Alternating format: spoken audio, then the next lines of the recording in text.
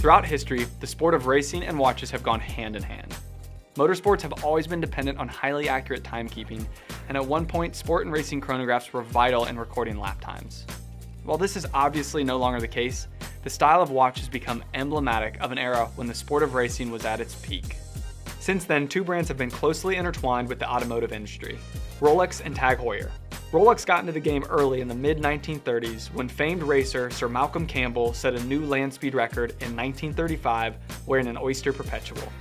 Then Heuer came onto the scene later in the mid-century with its dashboard chronographs and later transitioned to wristwatches. So, if you were to add a racing watch to your collection, which would it be? The two models share a number of similarities and some differences, namely the price. But we're going to break down everything you need to know about splurging on a Daytona and getting a Carrera for a steal. In 1963, Rolex and Heuer debuted both the Daytona and the Carrera. The Daytona was created shortly after Rolex started its partnership of the 24 Hours of Daytona race, later renamed the Rolex 24 at Daytona. Within the same year, the Carrera was born after Heuer was inspired by Mexican racing legends Ricardo and Pedro Rodriguez.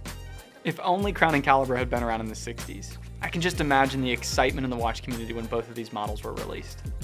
Of course, both models saw success immediately, and to this day they are sought after in both the new and pre-owned markets.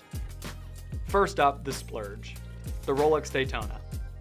Though the Daytona line launched in 1963, it wasn't until 1965 that the Daytona name actually appeared on the dial. For 2 years, the collection was simply the Cosmograph. The first Cosmograph reference, 6239, introduced a number of firsts for Rolex. One of the most notable is the now iconic Panda dial. It showcased contrasting black subdials against a white dial. And it was also the first model with a tachometer scale engraved on the bezel instead of printed on the dial. The most iconic versions of the Panda dial are affectionately known as the Paul Newman Daytona because they were worn by the star. Instantly recognizable for its quirky Art Deco designs, this model is a true icon, and without Paul Newman, it's hard to know where it would be today. Over the next couple of decades, there were multiple references of the Daytona: Panda dials, reverse Panda dials, steel bezels, acrylic bezels, screw-down pushers, and even an updated Valjoux movement with a higher beat rate. Then, in 1988, the most important update to the Daytona came in the form of the movement. The earlier models came equipped with a manual wound Valjoux chronograph. However, with the development of the automatic chronograph in 1969, Rolex knew they needed to update the Daytona. Zenith, one of the first creators of the automatic chronograph, approached Rolex, and it took nearly a decade of development along with hundreds of modifications before the Zenith El Primero movement was up to the standards. Eventually, Zenith presented a design Rolex deemed worthy for the Daytona. The El Primero movement for Rolex was extremely modified. From removing the date to lowering the beat rate from 36,000 to 28,800 beats per hour, it felt like a whole new movement. By the new millennium, the Daytona received another mechanical improvement. Rolex was beginning to upgrade all of its models with in-house movements. And then in 2000, they released a new Daytona series featuring their own in-house caliber 4130. The Daytona was quite the machine, but had lost some of its heritage visually speaking. And then in 2016, the Daytona got back to its roots. The use of ceramic allowed for an all-black bezel and more traditional contrasting subdials. And even though it was more of a makeover than a new watch, this was the Daytona people had been waiting for. It still has the same 40mm 904L stainless steel case, Oyster bracelet, and ever-reliable 4130 caliber with a 70-hour power reserve. After nearly 6 decades, the Daytona still reigns supreme in the world of chronographs. Next up, the steal, the TAG Heuer Carrera. The origins of the Carrera are inextricably linked with one man, Jack Heuer. Jack is the great-grandson of the brand's founder, Eduard Heuer, and he had just taken over the company in 1962 and spurred the creation of the Carrera, beginning with the reference 2447. Early Carreras featured a completely uniform dial as opposed to one with contrasting chronograph registers. In addition, they housed a Valjoux 72 movement just like the first Daytonas. The Carrera remained one of the most popular models in the brand's catalog for 2 decades. Then its fate began to shift. Jack Heuer retired in 1982, and with him the Carrera. 3 years later, in 1985, another big transition came for the Heuer brand. Techniques d'Avant-Garde acquired them, and they officially became TAG Heuer. Instead of seeking to overhaul the company, the new leadership wanted to do just the opposite. They focused on heritage and tradition.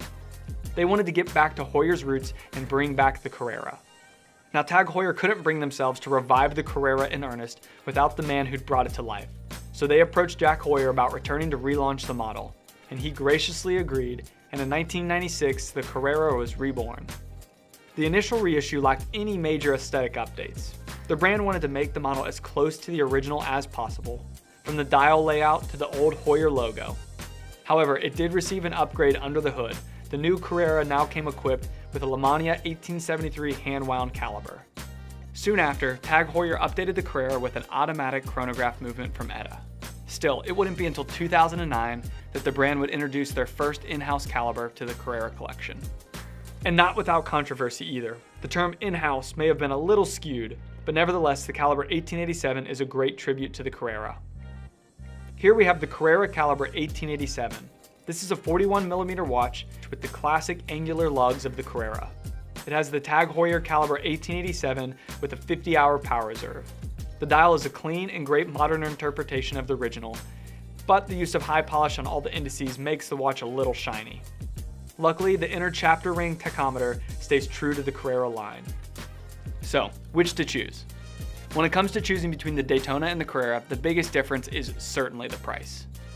Both models have a very similar aesthetic that stays true to the quintessential sport and racing chronograph. Both brands also offer the models in a wide array of metals and style options. The Rolex Daytona is truly in-house and represents some of the premier watch technology in the industry. While the 1887 is a good column wheel chronograph, it does lack the panache of the Rolex. At the end of the day, both the Daytona and the Carrera stay true to their brand's DNA. If you want the racing chronograph, then it's got to be the Daytona. But the Carrera is an affordable modern-day chronograph with a great history. If you enjoyed content like this, subscribe to our channel and give this video a thumbs up. And as always, thanks for watching.